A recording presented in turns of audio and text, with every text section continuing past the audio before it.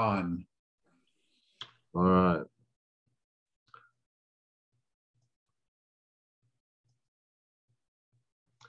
So yeah, I've had so many meetings this week, but had 3 presentations yesterday. So, all right. So, what is your favorite movie, book, or story about combat? And here's some suggestions you might.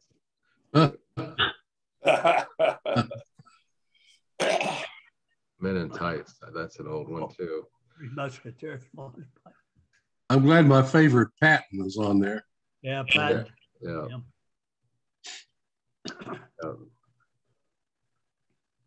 Well, I like Patton, but I gotta do an other too. We Were Soldiers Once and Young. And the reason for that is there's so much character in there that was in one of my classes years ago, many years ago. Have to start somewhere. What do you think I should read? All right. Let's see. Anybody else have any other? Gladiator. Pardon, was that Gladiator? Gladiator. Yes. Movie on the Battle of Normandy. Oh, D-Day. Yeah. D-Day, yes. Yeah, that was a good one too.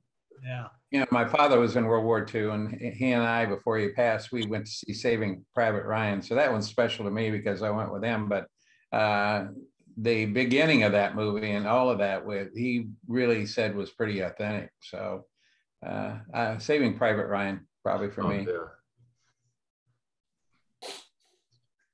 That was a good one. You didn't know till the end who was.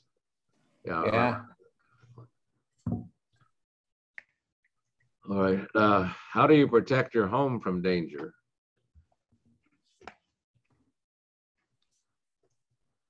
Cameras. I have an alarm system. That way you can see who's coming in with your camera. I don't know how it protects you, but you can see who's coming. Well, I guess I'd give you a little warning anyway. Oh yeah. I guess, see who's coming or see who was there. One of the two.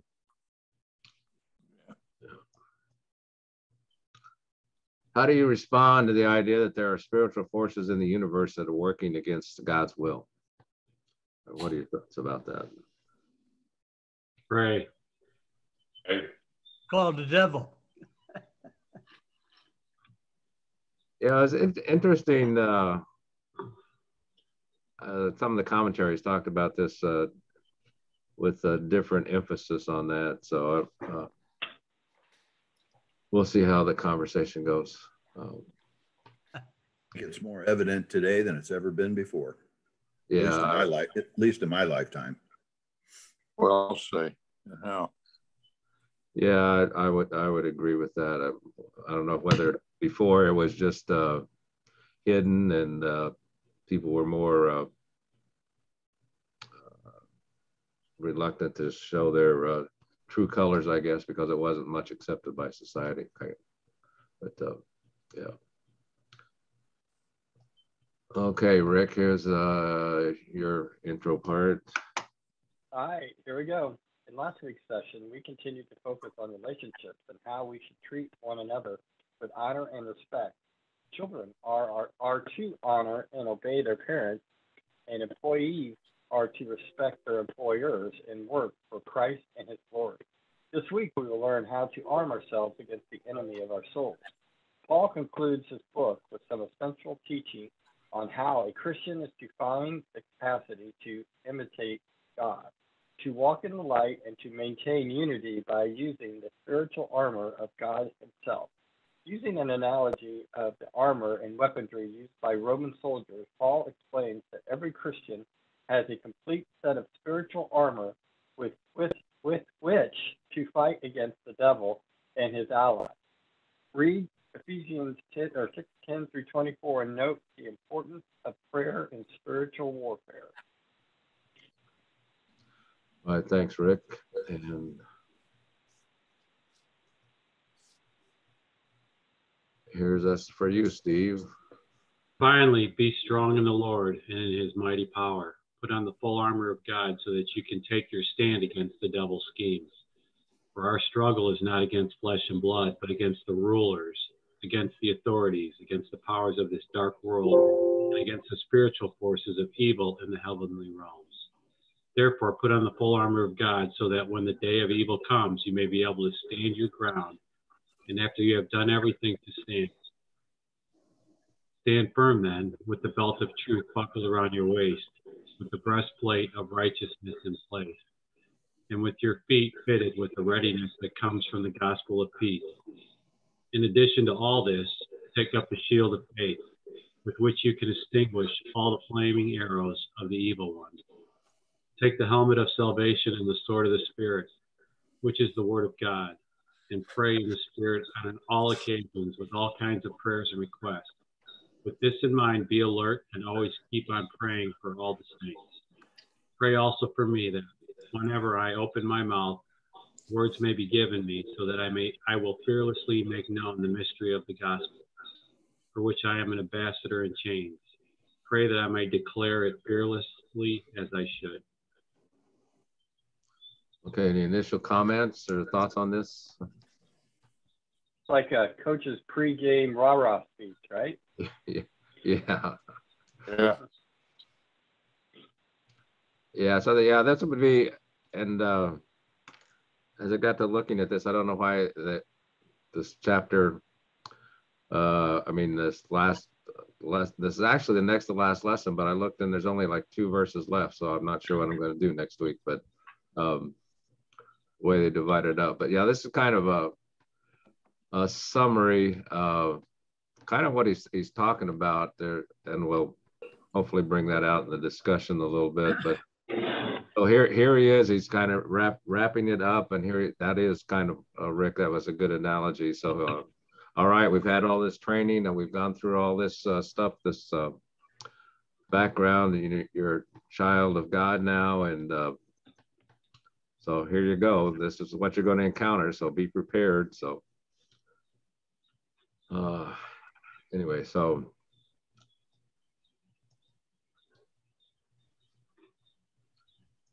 I'm going to take some of these first questions that kind of kind of help us understand or focus on the structure of what Paul's doing here, and then some of the other, we'll get into some more typical questions. So in verse 10, it says, finally be strong in the Lord and his mighty power. If verse 10 is kind of the heading of this section or the goal of this section, what might be the means of achieving that goal?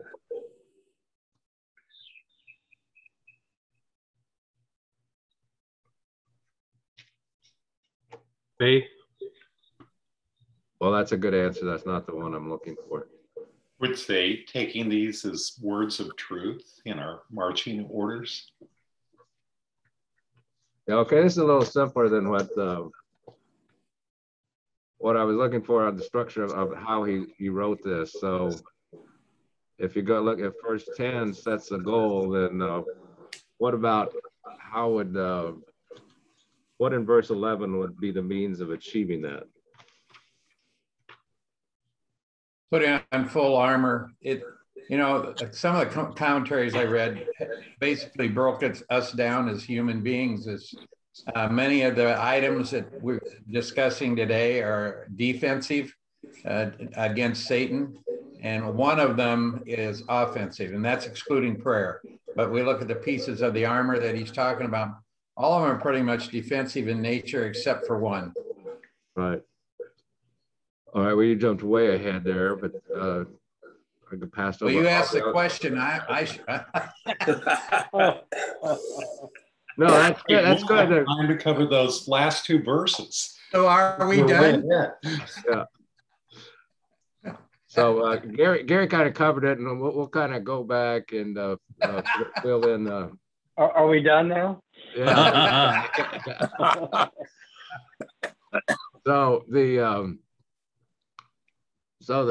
If this is the first, again, that's probably the way I was trying something different on the questions, but we'll continue as if he didn't spoil the ending. You notice I was quiet for quite a while, but I just could not hold it in. Yeah. So, so how do we achieve that goal? And in verse 11, the first part, he talks about putting on the full armor of God is the what I was kind of looking for. And why should we put on the, oh, this is the next question. What is the purpose of putting on the full armor of God?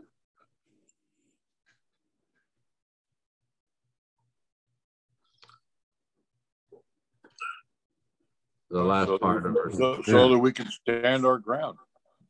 Yeah, so take your stand against the devil's schemes. So you see how this is kind of going. So what is the problem, according to verse 12?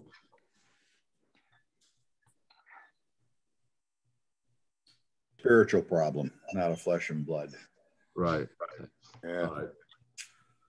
All right, Daryl's getting the direction here, so okay.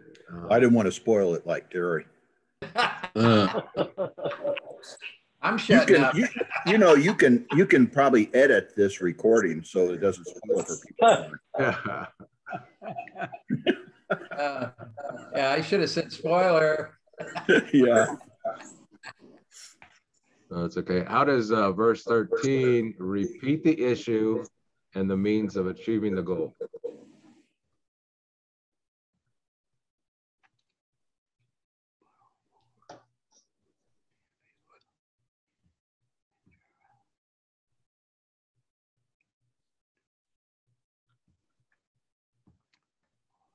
You need to prepare.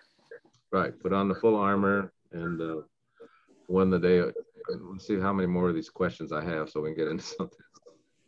Well, and full is a big word there. I mean, you only put on one piece of the armor, you're not going to be safe. You gotta have full armor of God. Right. And you know, I'll go on. So the repeats, put in the full armor of God, so that when the day comes, you may be able to stand your ground. That's what the purpose is. And so, what's the commitment that he's calling for in verse 13, part of 14?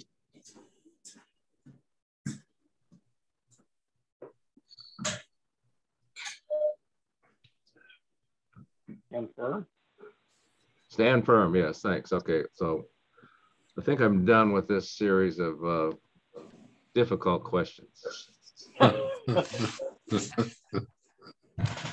The rest are true or false.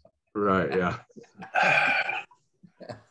In verse 10, it says, be strong. So there's quite a bit of discussion on this and in the commentary, but so how are we to do that? How are we to be strong?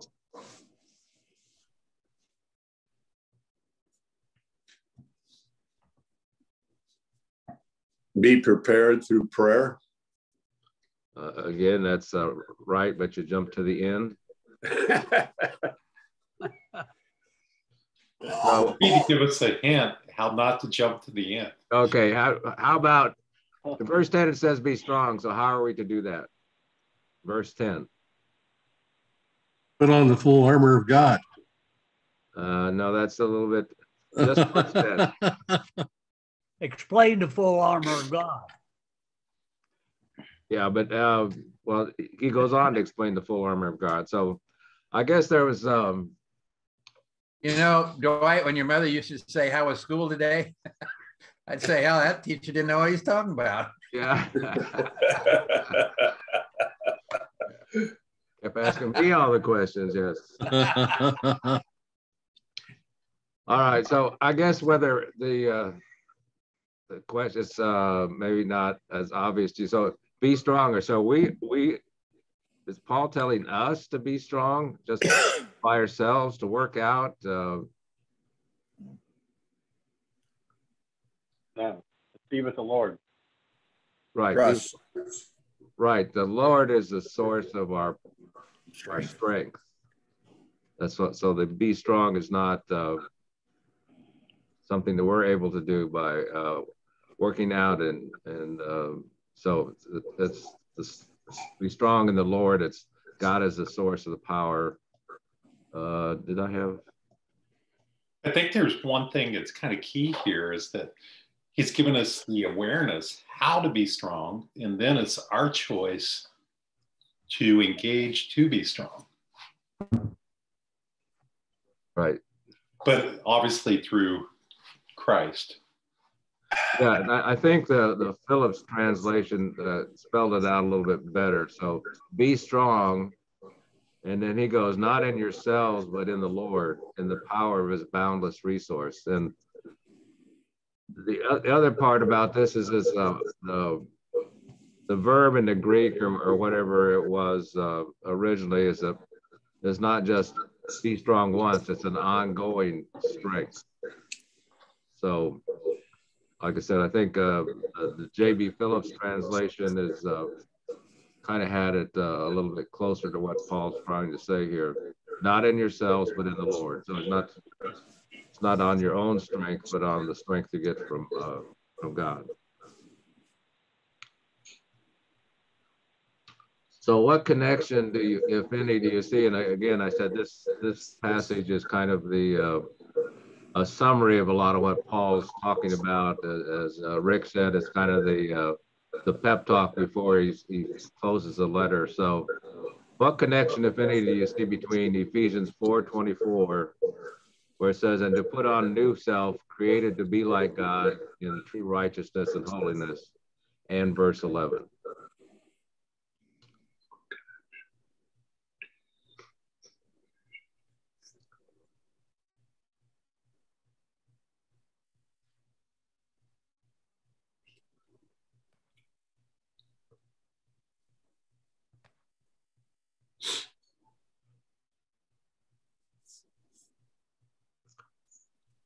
Well, it's pretty, in verse 4:24, it says, put on the new self.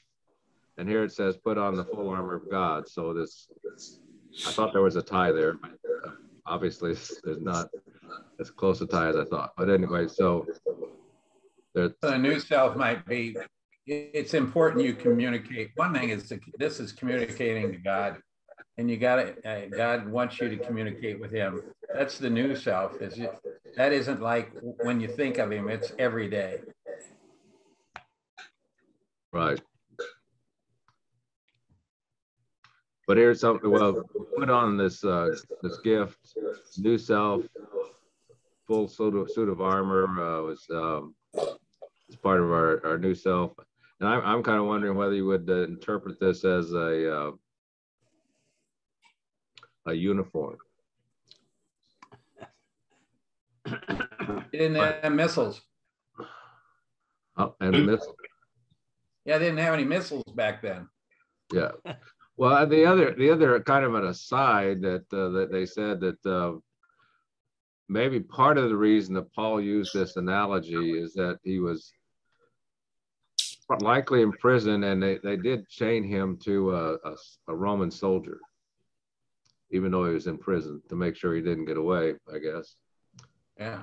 So that's probably why he was sitting there writing one day and feeling inspired by God, and looks over and sees this guy standing next to him, chained to him, 24/7. And so he starts going, wow, full armor of God. So how much of our armor should we have on at all times, according to verse 13?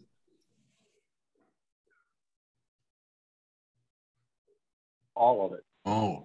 Yeah, see how easy these questions are? Full armor of God. Yeah. So don't leave without your helmet or your breastplate, or what is the first piece of armor mentioned in 14? Belt of truth. Right. And they gave the illustration too about the belt of truth buckled around your waist, and how I think we talked about this briefly in the prodigal son thing, is that the father in the prodigal son, when he sees his son afar off and he starts running towards him, he had on long robes, so he must have taken it up and tied it around his waist. so that he could run. And so this is talking to many times before they went into battle, they would cinch up their belt or pull their robe up, and so they could have more flexibility or ability to run or fight or move.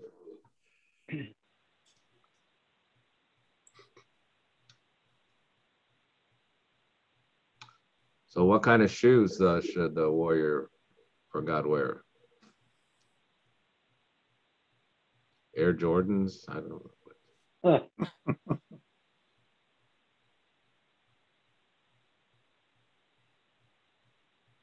Gospel shoes. Gospel shoes. Gospel of peace. Why do we need these shoes?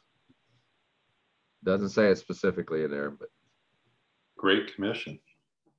right. You got it. So we can carry the gospel out to others. What do your feet look like when we are bringing the good tidings of the gospel of peace? And I think I've added this right here, but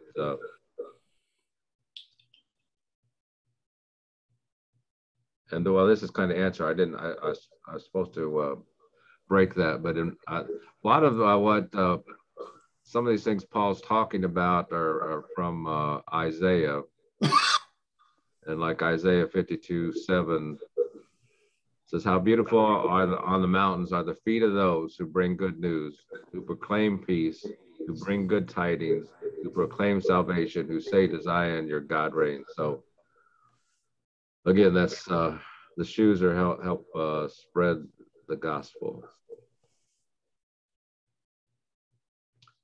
And I don't know whether I have a question on this.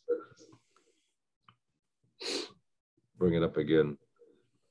4 times in Ephesians 11 through 14, Paul urges his readers to stand firm in the battle against the devil's stratagems. How are we susceptible to instability as Christians?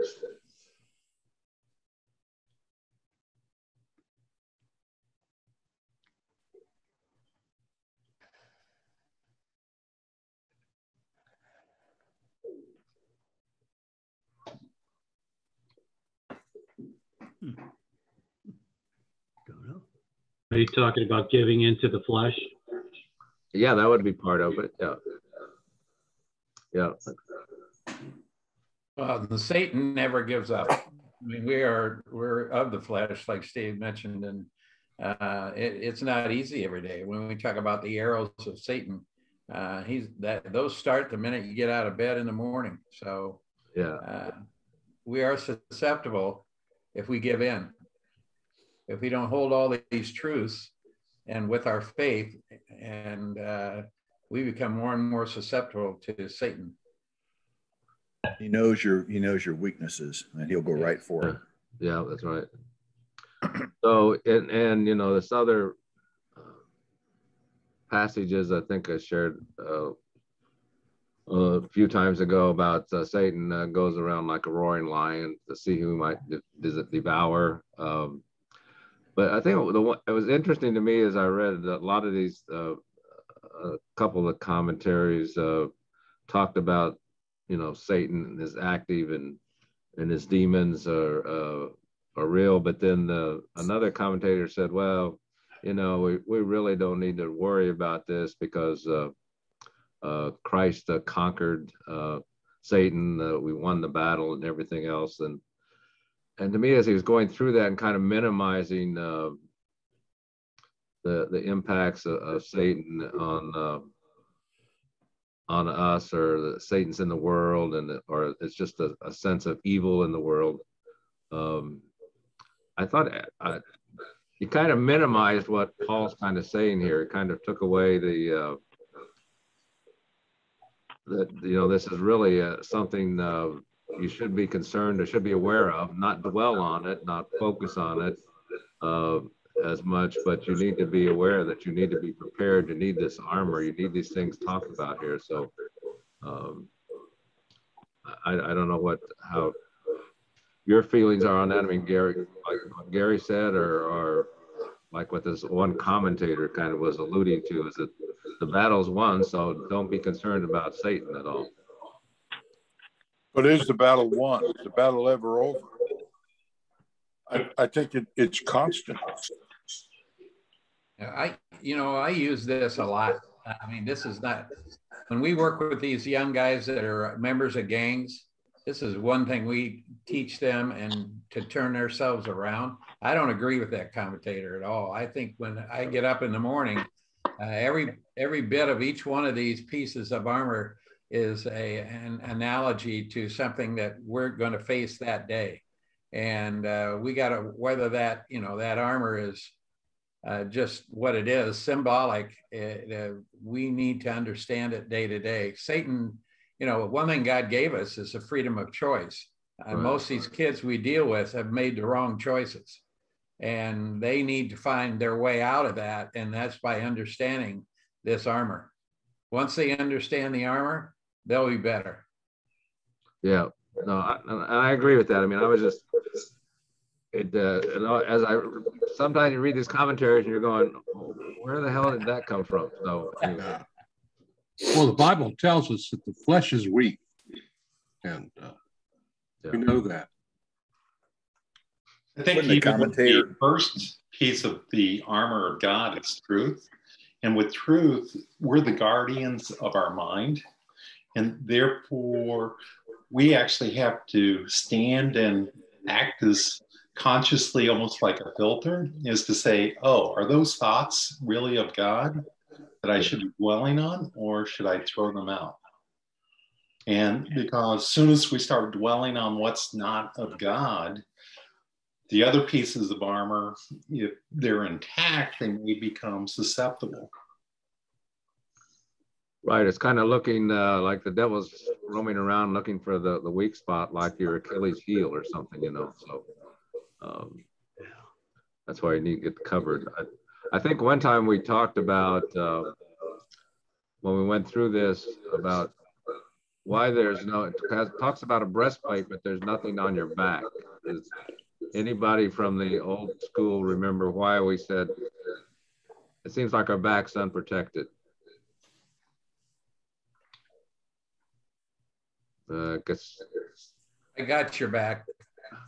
Yeah, that's it. That was it, Gary. That's what we talked about, is that you need to know that you're not alone, and that your brother's got your back. So yeah, I thought that was something that we took.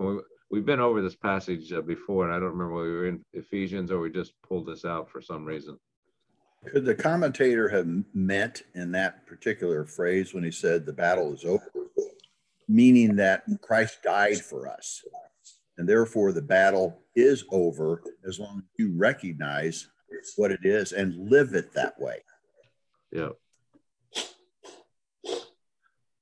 No, I think we just get, there's a lot of things that talks about how Satan is active and can still attack you, and if you let your guard down. And I think that's a lot of times, and we talked about this before too, is that we need to learn to be able to discern what the voice of God is versus what something that we just think of ourselves, or that the Satan's kind of tempting you with something. So again, he really can't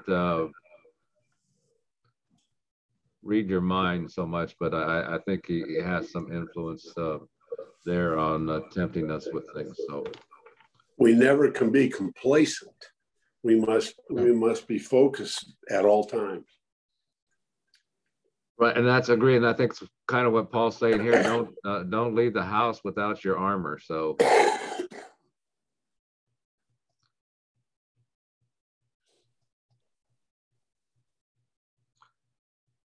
And okay, what do you think? What do you think faith in verse 16 means?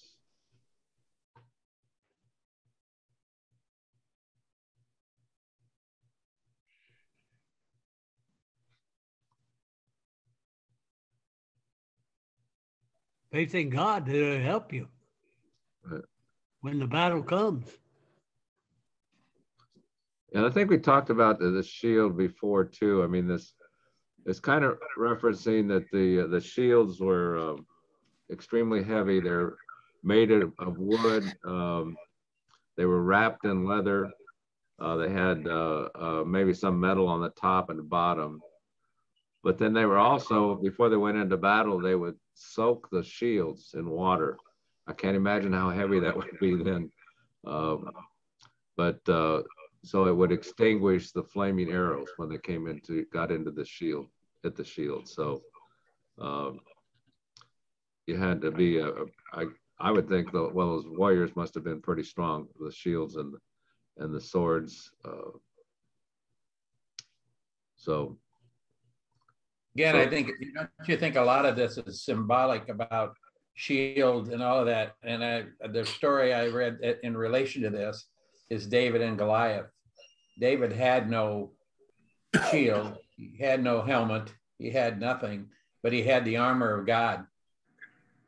And he defeated Goliath because of that. Right. Well, and I think regarding that story too, I mean, the sling was a very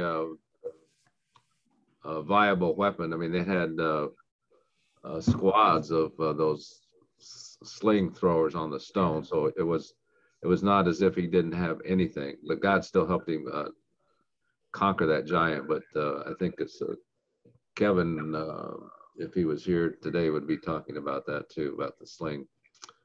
I can't remember which book it is. One of Malcolm Gladwell's books talks about he was one of the first engineers, David, because he had engineered a better weapon instead of heavy shields and heavy swords. And he is like, we've continued to make better weapons in our lives, but he was way ahead of time. And he stood there and had the faith in God. And he engineered that the way that could kill Goliath without anything they'd ever used before. Well, I heard that differently. So I heard that the sling, that was a viable weapon. Like I said, they were squads of people that had those. But again, he was very adept in it, whether he made it himself, because when he was out watching those sheep, I mean, he would use that sling to kill wolves and other animals that would be coming to attack his sheep. So. I think that's true, but when you're facing a giant, I think that was probably a little different. Well, no, I agree. It certainly would be intimidating. Most people would be going, this guy is nuts. Yeah. And keep in mind, the king tried to give him his shield and all of his armor, and David said no. Yeah. You can't fight with this. Yeah, because I picture that David was like probably a teenager, but I'm sure the armor was like a little kid in his dad's clothes. You ever used to dress up like? Yeah. Yeah, as an old football coach, when you used to put those shoulder pads on these little guys and wanted to play, you always used to say, "You sure you want to play this game?" Yeah. I couldn't find any equipment for him. Yeah. Explain what you think the flaming arrows of the evil one are and how faith can extinguish them.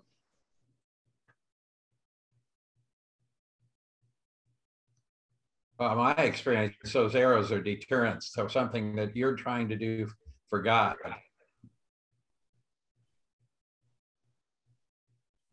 And I feel that all the time, by the way.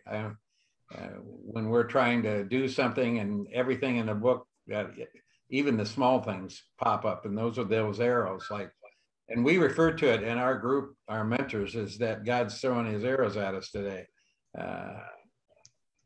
God or Satan? Not God, but Satan. Sorry. Yeah. No, and I think, we've also some, I think, and Greg will share this. I'm sure some of the others of it too, and Ken, even with some of the things your daughters have. Anytime we're off to do a mission trip or something good for God or Habitat for Humanity or whatever you're doing, that sometimes, most of the times, I think Satan will try and throw up little roadblocks or those flaming arrows to kind of deter you or discourage you or in some ways take away what joy you might think you anticipate in pursuing that. But until you finally get there and get it done. I think there's one comment here. You could say the second half of this where it talks about how faith can just extinguish them. So our belief that Jesus has already done everything and he's won the battle is where we stand to, you could say, in being strong and courageous and victorious because Jesus has already done everything. No, I think that's right. And I think sometimes we forget that. So that can discourage us when we forget that, Ken, that the battle's already won. I mean, the war is already won.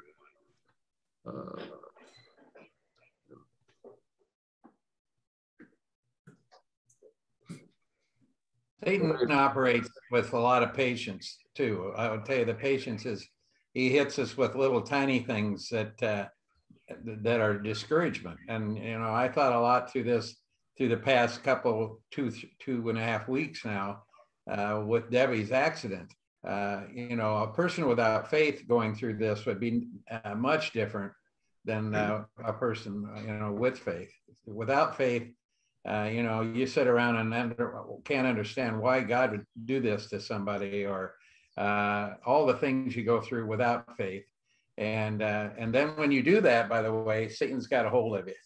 And so we even had the discussion last night about there's something good happening because of this, not something that's not good, and have the faith of recovery. So I think Satan gets in our way. A lot of times we don't even know it. We just, if we have to think about it a little to know that he's there. He's there every day.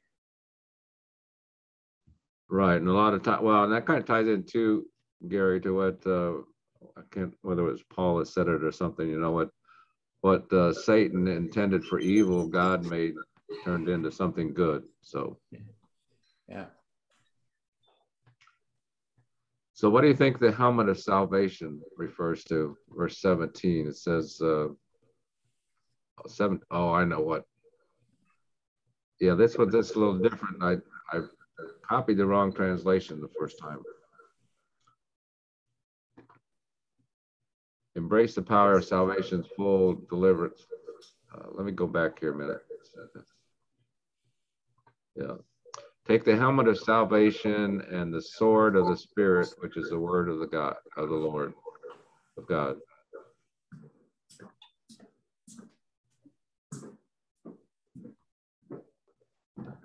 The helmet protects the truth from lies, according to according to that verse. Yeah.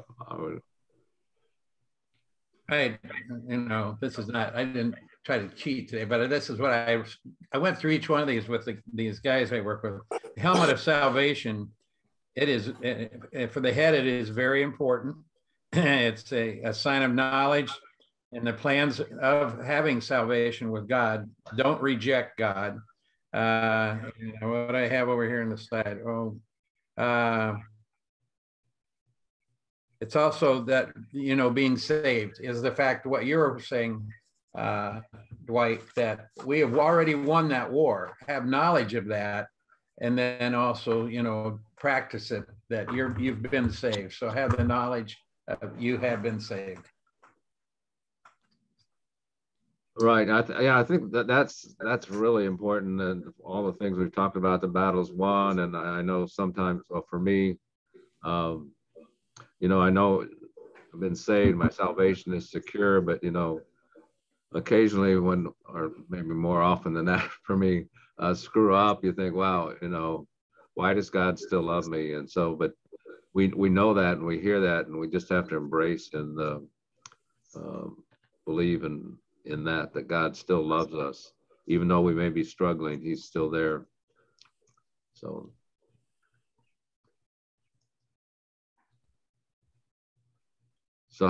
I think we're kind of talking about this too, this kind of the same question. Unless anybody has anything else to add to it. How does helmet of salvation protect you from evil attacks? And it's kind of, well, again, I think of the, what is it, the Avengers or something. That's one guy that had mind control, but if he had a special helmet on, he couldn't get through and control your mind. Maybe this is where the Marvel comics got that, reading this passage. This helmet protects you from the evil attacks from, anyway, never mind. What'd you learn in school today? Yeah. Okay. The command in verse 18 says, embrace the power of salvation's full deliverance like a helmet to protect your thoughts from lies, and take the mighty razor sharp spirit sword of the spoken word of God. And again, I think this is from the Passion Translation. I don't know why I copied the last part of this in a different version, but anyway. So the command in verse 18 is both a continuation of the armor, which protects Christians from evil, and a description of his manner of warfare. Remember that the sword of the Spirit is both offensive and defensive. Why do you think Paul wraps up his discussion of the full armor of God with this command in verse 18?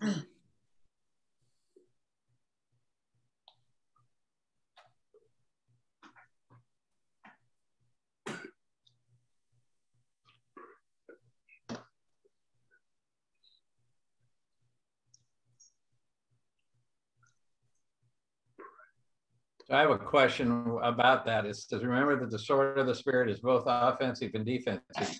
Some of the commentaries just say offensive. So if you carry this sword and you really carry it with all the intentions provided from God, who's defensive? Satan? No, I thought the offensive is how we're supposed to be sharing the word of God, and defensive would be using the word of God to fend off Satan's attacks. And I get, we're saying the same thing, but I think if I'm Satan and I see you carrying that razor sharp sword of faith in God, then it's defensive to me as Satan, because I'm probably going to say, okay, I'll come attack this guy another day, the day he's not carrying the sword. Right.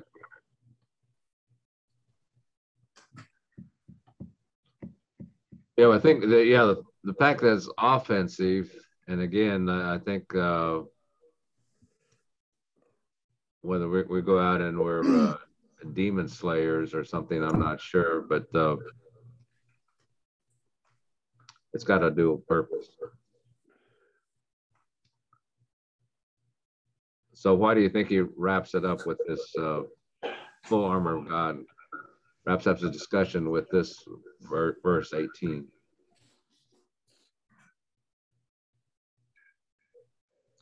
Maybe we kind of talked about that. So. I mean, to me, it's almost like he's giving you this is your training. You know, get into the Word of God. It's not passive. You need to continually be in the Word of God if you're going to fight these battles, with God. Right. And I think he's even given you truths.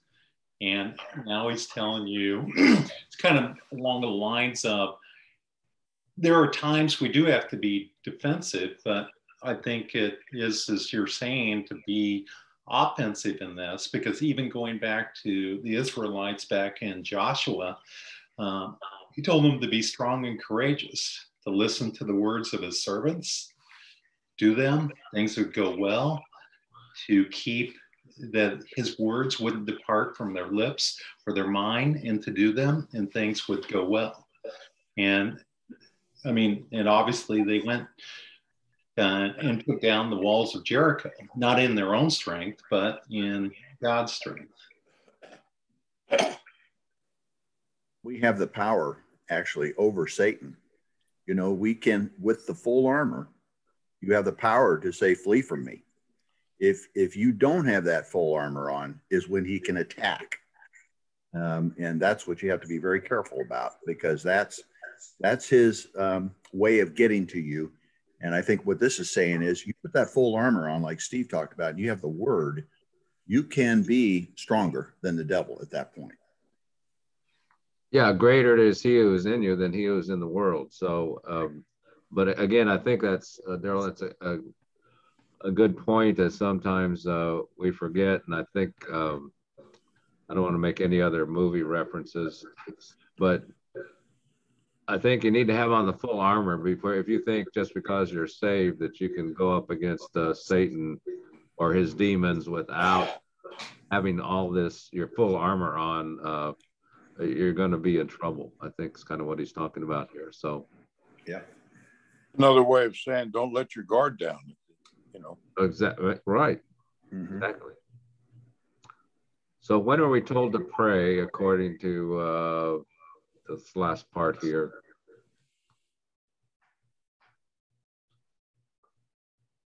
Constantly. Constantly. Yeah. Yeah. Yeah.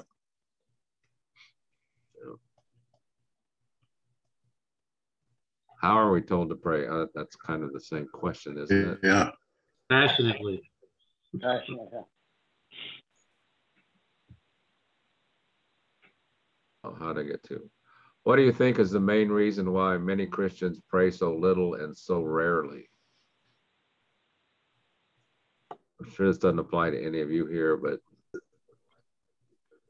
Too many distractions. yeah, I think that's. Well, if you're in a comfort zone, why do you need to pray?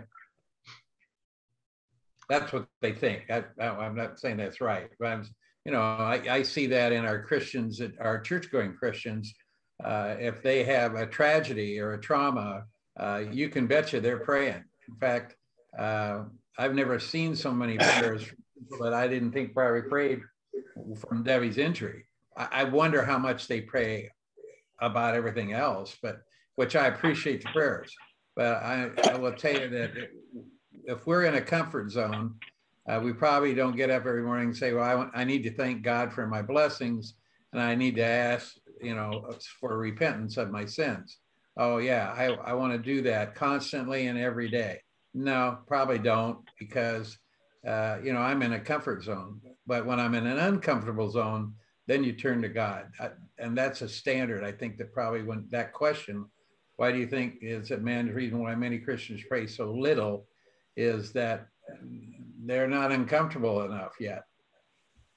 No, and I think that's right. I mean, I think that's kind of what life's taught me too. I think too many people turn to prayer as a last resort when it should be where we start.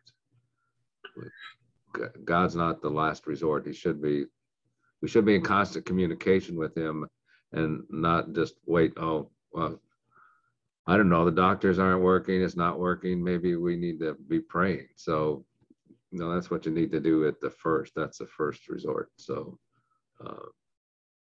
and again, I heard another guy, a guy I listened to, Dutch Sheets, and he was talking about praying, and he said about the power of prayer, and he said if you need to be praying, he's talking about praying constantly, and he says even as you're driving, don't close your eyes, of course, but need to be praying as you pass a school. You need to pray that God's Spirit descends on that school, that he protects those children. They need to be praying constantly, because prayer does make a difference, and you can pray the power of the Holy Spirit into these things and into people. And he talked a lot about, and we've talked about this some too, is that when God will give you some indication about, you need to go talk to that person and that type of thing, is we need to take those opportunities and act upon those when we hear God telling us to do those things. So, yeah, I don't know. I guess you reach an old age and just find out, wow, you need to be praying constantly. And again, why Paul's talking about here too. So, why did Paul ask the Ephesians to pray for him?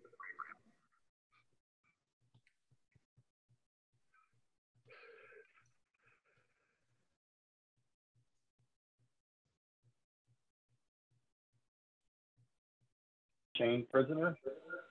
Pardon? He's a chained prisoner. Yeah, I don't think he was. But I don't think he was praying that he'd be released or anything else. What was he? He's a sinner. Well, that too. He wanted basically that he would be encouraged to share the gospel. Right.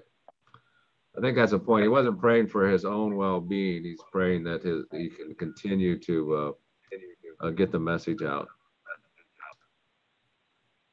Okay, let me go to the other things first.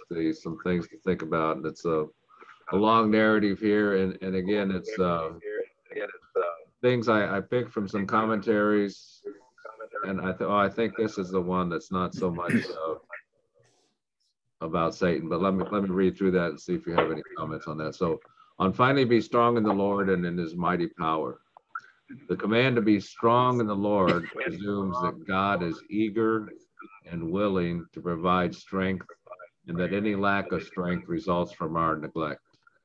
It assumes also that empowering is not automatic, but comes as we seek a closer relationship with Christ. It is a choice we make about the relative importance of life with Christ. This command also assumes that we need strength. For all its joys, life is hard and full of difficulties, challenges, and traps. Some of these come from illness and death, some from what other people do, and some from our own egos. Whatever circumstance, however, life in Christ requires our entire being. Both the standard and the challenge are lofty, but so is the help. The strength supplied is the strength of God's own Spirit. If you seek a religion to make you comfortable, despite all its focus on peace and benefit, Christianity is not it. There is no religion for the weak or the lazy. Passive Christians cannot do the will of God. The very label passive Christian is an oxymoron. A battle is going on. And contrary to our deception, we do not live on neutral turf. We either live for God or against Him. The choices we make either reflect God's character or the character of sin. As Leon Morris points out, you can drift into sin, but not into righteousness. Drift into sin, but not into righteousness. For most of us, this means our goal is wrong. We seek a carefree life. It does not exist. Our conceptions of life, and especially of retirement, must change. Life's goal is not on Golden Pond, and Christians are not called to tranquility. We're called to peace, yes, but peace in the midst of struggle. The peace does not render us inactive, it makes us ready to do God's will. We need most of all a sense of urgency and awareness of the conflict and the sense of our own danger. Yet many of us are guilty of fraternizing with the enemy. If driving defensively is necessary in our cars, surely keeping alert and avoiding error are necessary in life. Most of what is far more hazardous than driving a car. Christian living requires attention. Pay attention. One of the ingredients for Christian living is a balanced perspective on evil. On one hand, evil cannot be taken lightly. It is a destructive power against which we need vigilance. On the other hand, evil and its personalities are obvious frauds. According to the New Testament, Satan is more an annoyance than a great overpowering force. The threat of danger exists, but this enemy is defeated, not in control, and is limited in power. Does God fear evil or the devil? The thought is ludicrous, but the armor of God uses to defeat evil is given to us. Why should we fear? We should experience courage for living because the enemy has been defeated. Yeah, this was the author that was focusing on that, but I thought the first part, building up to that last paragraph there, was pretty good. But there, I thought he kind of minimized Satan, which I don't agree with. Any comments on this? You know, yeah, when we record this, you know, every week, without saying who we used to have this recording put on, but I have to check a box that says that gives them permission to edit anything they want on our Bible study. And every once in a while, I will get an email from them saying, do not use this phrase anymore, or we'll have to discontinue, allowing you to copy. And the one that comes to mind, I don't remember what it was, but a ways back, we used the term spiritual warfare. Now, I'll probably get an email on this because I said it. But spiritual warfare was something they did not want us to use anymore in our recordings. So to me, that's Satan speaking to me right there. That we're meeting as a group, studying the Bible. The Bible's the truth. The Bible, there's nothing new. Everything's in the Bible, except for we don't know when Jesus is coming back. That's about it. Right. But yet we have this media that we use that tells us what we can say and can't say when it comes to that, which that's Satan to me, 100% when that happens to us. Interestingly, and I shouldn't bring this up, but because I'll probably take it off. But don't you think it's interesting that we can still use the praying hands with Facebook and all the different emojis that are praying hands that are black and white and yellow, and they've never taken that off. So you can put that in your emails even, but they haven't taken it away. So Raldo, I think, go ahead. I clearly think, Gary, that people that do this, they look at specific words and they obviously have no idea what in reference spiritual warfare means.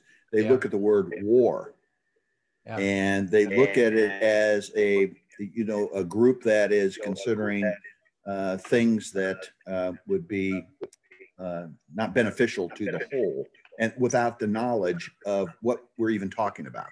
Yeah. Well, there is some pending, some people are trying to put legislation forward that would dictate what churches can say, or they might lose their tax exemption and those types of things. So there's certain sins you can't really talk about from the pulpit anymore, or they're trying to curtail those. As Christianity is under attack. There's no question. No, yeah. Oh. And the reason I bring that out, I'm saying it is that every week when I check that box, I always expect, because we're very open in what we say here, and I think we should be, but I always know that every once in a while I'm going to get that little note. They don't really eliminate it. They just let you know to not do it again. And I go, okay. And the phrase spiritual warfare was a problem. Yes. Oh, and we're saying it repeatedly here, so. Well, I've never brought it up. I'm not going to say it because I don't want anybody to quit saying anything. So we'll keep copying until, there's other people we could use to the recording for. So if we ever get bumped from them, we'll get another. As you read this, Dwight, one of the things that came to my mind is that you can drift into sin, but not into righteousness. And that is why we put on the armor of God. I thought that summary was great. Mm-hmm. Yeah, so there's some good points, but yeah, I was, this was this commentary I use, and I think it's pretty great, but I was just had problem with what that last paragraph there, but sharing it anyway so you guys can see the different interpretations. But most of this was great stuff, except for it's kind of minimizing the Satan a little bit. So as our lesson said, pray passionately in the Spirit as you constantly intercede with every form of prayer at all times. Pray the blessings of God upon all believers. So any updates on any of these prayer requests?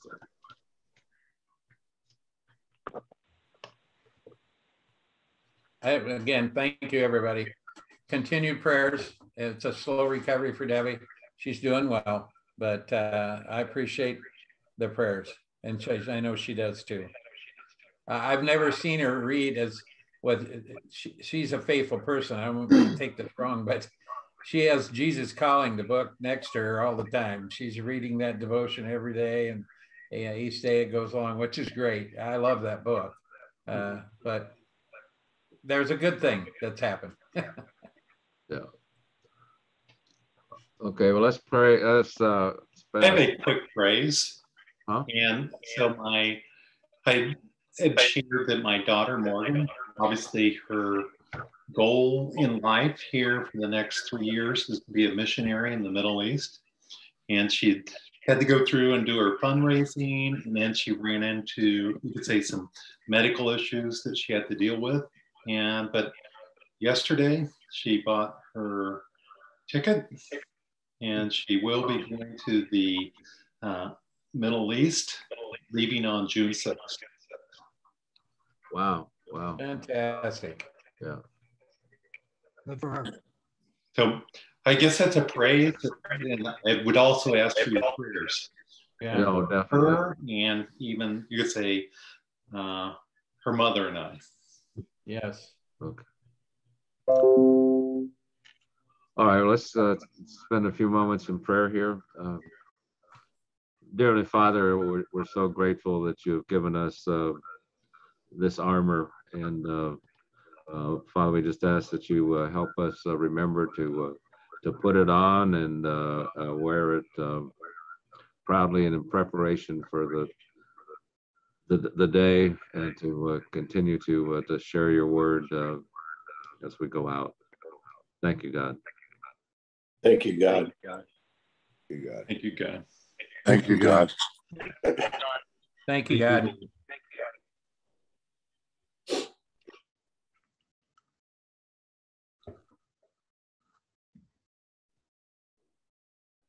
Heavenly Father, we just continue to lift up Debbie and Gary as she recovers and from her accident. Father, we just ask that your Holy Spirit be active in this whole process and bring healing and comfort as she finally comes to full restoration, which we know is your will and your blessing.